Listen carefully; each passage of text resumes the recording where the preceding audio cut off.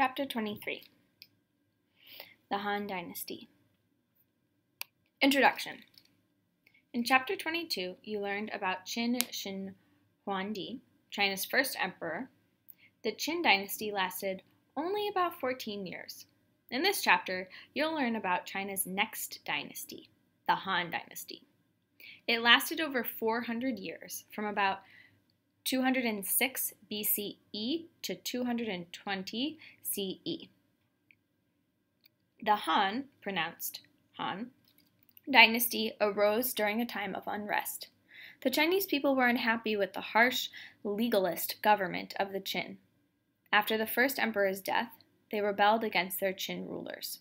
The Han dynasty began when Liu Pang, a rebel who had gained control of the Han kingdom, conquered the Qin army and established his own empire.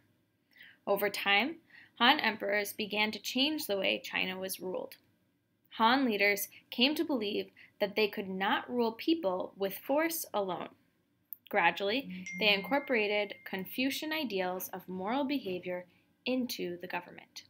Under the Han, China enjoyed a golden age, a long period of stability and wealth. Education, literature, and art flourished. Many important practices, inventions, and discoveries improved people's lives. The Han Dynasty was also known for its military achievements. Han emperors expanded the empire as far as present-day Korea and Vietnam.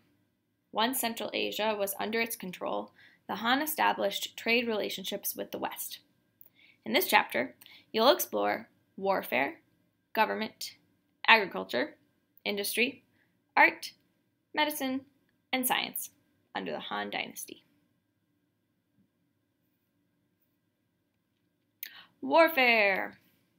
The Han excelled in warfare. Their military tactics and new weapons helped them expand their empire. At its height, the empire reached west into Central Asia, east to present-day Korea, and south to present-day Vietnam. The Han had a large and well-organized army. All men from about ages 25 to 60 had to serve 2 years in the army.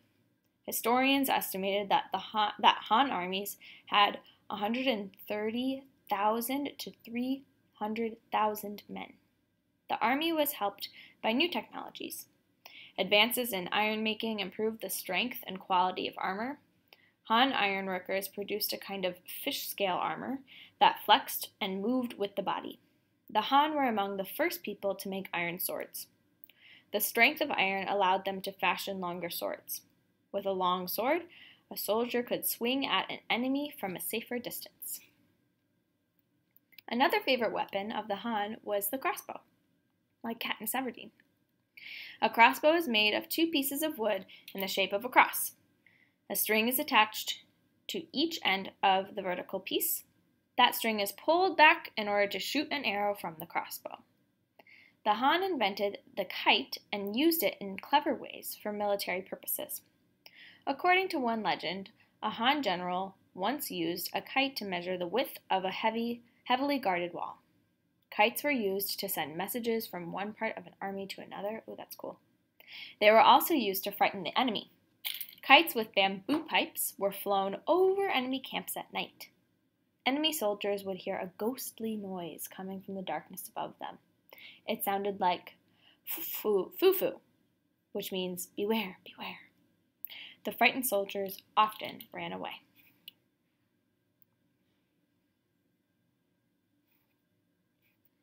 Government.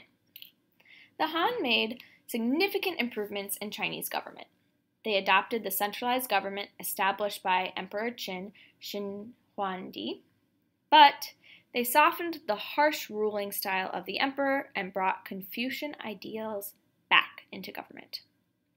The emperor used many government officials to help him run his vast empire. The government of China during this time was a bureaucracy. A bureaucracy is structured like a pyramid, with few people at the top and many at the bottom. At each level, people direct those who are below them. The top Han officials lived in the capital and gave advice to the emperor. Lower-level officials lived throughout the empire. Their responsibilities included checking roads and canals. They also had to make sure that enough grain was produced and stored in case of famine. One key improvement made by the Han concerned the way civil servants were hired.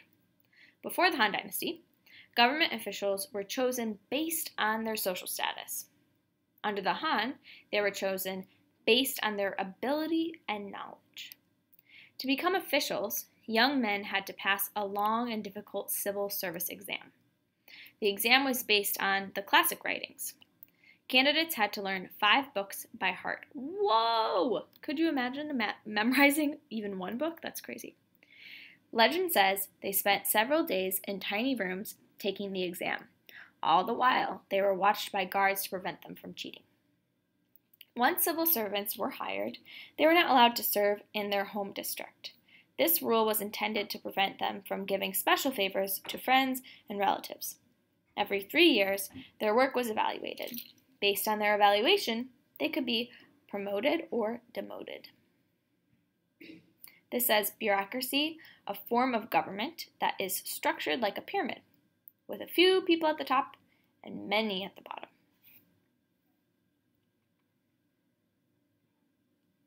In this painting, a thatched roof shades men from the sun as they work the pedals of a chain pump bringing water to their fields. Ooh, cool technology. Agriculture. Ancient Chinese farmers faced many difficulties. Important advances in agriculture under the Han Dynasty improved their lives. Han farmers were expected to grow enough food to feed their own families and help stock the shared granaries, or grain storehouses. In addition to growing crops, farmers had to make their clothing, build their homes, and give 1 month of unpaid labor to the government for building projects such as canals and roads. All this was hard enough, but floods and drought often destroyed crops, presenting farmers with yet another challenge. One invention that helped farmers was the chain pump. The chain pump made it easier to move water from low irrigation ditches and canals up to the fields. Workers used pedals to turn a wheel, which pulled a series of wooden planks. The planks moved water uphill to the fields. The Han skill in ironwork also came to the farmers' aid. The Chinese were the first to learn how to pour melted iron into molds. This process made it easier to make strong iron plows. Han plows were designed to push the dirt away from the row being plowed so that it did not pile up in front of the plow. Finally, the Han invented the wheelbarrow. The Chinese wheelbarrow had one large wheel in the center. Goods were carried on either side of the wheel. It was much easier for farmers to push a heavy load in a wheelbarrow than to carry it on their backs or in buckets suspended from a pole across their shoulders. Industry. Like agriculture, industry benefited from advances made under the Han Dynasty. The Han government controlled the 2 most important industries in China, silk and salt. Both industries were helped by new inventions. Silk is a material produced from the fibers of a silkworm cocoon. For the ancient Chinese, making silk was difficult and time-consuming. During the Han Dynasty, the Chinese developed a foot-powered machine that wound fibers into a large reel, ready for use. Making silk production more efficient was important because silk was very valuable in trade with people outside of China. The silk trade began under the Han. You'll learn more about it in the next chapter. Salt was an equally important trade item. Salt was valuable to people in ancient times because they used it to help preserve meat and vegetables. At first, people only knew how to get salt from the sea. During the Han Dynasty, the Chinese learned how to mine salt from under the ground. Salt, water, or brine exists deep beneath Earth's surface. The Chinese dug deep wells using iron-tipped bamboo drills. When they reached salt water, sometimes 1,000 feet below the surface, a hollow bamboo pole was dropped into the well. The pole had a valve that allowed the salt water to enter the pole. The valve was then closed, and the pole was brought back to the surface with the salt water inside. Workers placed the water in large iron pots. The pots were heated until the water evaporated. leaving just the salt. In this way, the Chinese could get salt even if they were far from the sea.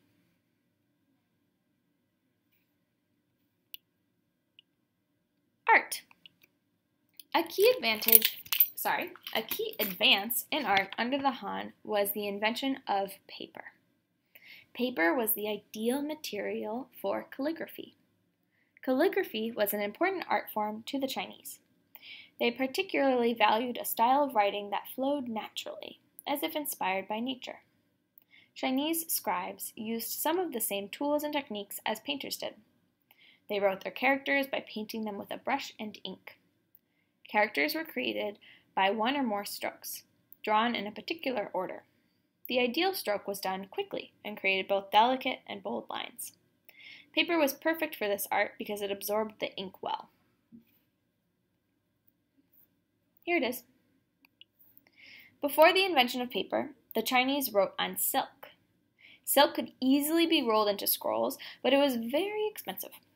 People also wrote on bamboo. They wrote their symbols vertically on bamboo strips. To make books, they tied a series of strips together in a bundle. Bamboo was cheaper than silk, but it was bulky and awkward to use. The invention of paper in about the 1st century CE not only helped calligraphers, but also changed the way people communicated. Paper was cheaper than bamboo or silk, so people could afford to write more. Paper was also easier to bind together into books. A variety of materials were used to make paper, including silk fibers, hemp, bamboo, straw, and seaweed. Materials were boiled into a soupy pulp. Then, a screen was dipped into the pulp and brought out again. When the pulp dried on the screen, the result was paper. Medicine. The practice of medicine under the Han involved ideas and treatments that are still used in traditional Chinese healing today. The ancient Chinese believed that illnesses happened when the forces of yin and yang in the body were out of balance. Healers tried to restore the natural balance of these opposite forces. One technique for this purpose is acupuncture. In acupuncture, thin needles are inserted into specific parts of the body. This is thought to rebalance the forces of yin and yang. Acupuncture is thought to be useful for curing illnesses that strike quickly, like headaches. Have you guys seen acupuncture before?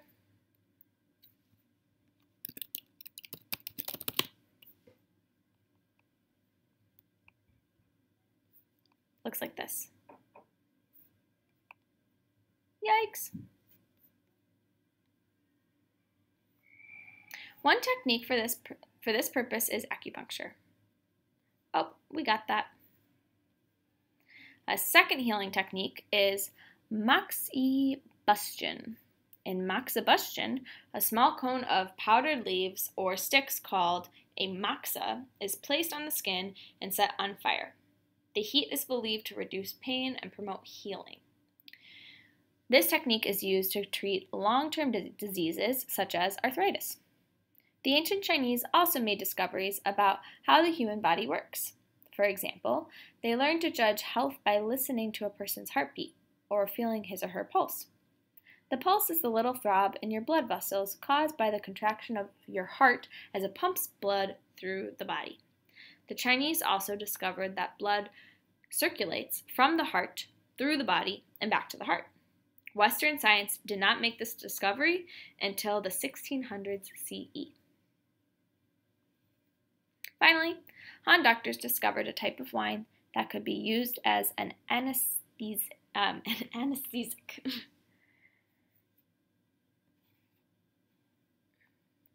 Science. The Chinese under the Han made a number of scientific advances. Chinese astronomers closely observed the heavens. They re-recorded the appearance of comets, which they called broom stars. They discovered that the moon shines because it reflects the light of the sun. They also learned that solar eclipses happen when the moon blocks our view of the sun. The Chinese of this period also invented two useful instruments, the seismograph and the magnetic compass. A seismograph is an instrument for detecting earthquakes. The first Chinese seismograph was a circular machine made of bronze. The machine had a pendulum in the center and was surrounded by 8 sculpted animal heads. Ooh. During an earthquake, the pendulum vibrated.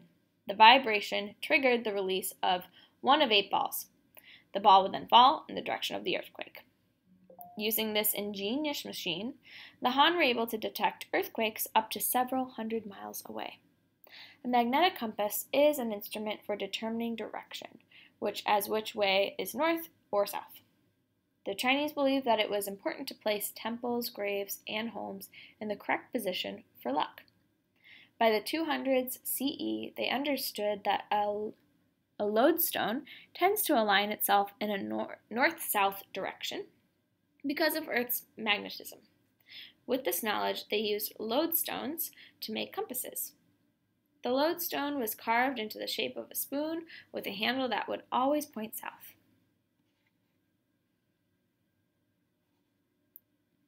The oldest known compass. You did it! You made it to the end. Here's our chapter summary. In this chapter, you read about the Han Dynasty.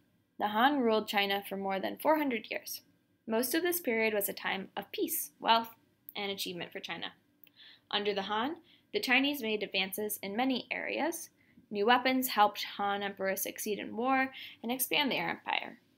The government was organized into a bureaucracy staffed by civil servants who were chosen for their ability. A number of inventions improved agriculture and the important silk and salt industries. The invention of paper advanced the art of calligraphy. Healers used techniques and practices that are still used today. And finally, Chinese scientists made important observations and invented the seismograph and the compass. The many achievements of the Han left a deep impact on Chinese culture. In fact, in Chinese, the word Han is still used today to describe the culture of the people of China. In earlier chapters, you learned that at one time, China was isolated from other countries. In this next chapter, you'll learn how the Silk Trade encouraged an exchange of wealth and ideas between China and the cultures of the West.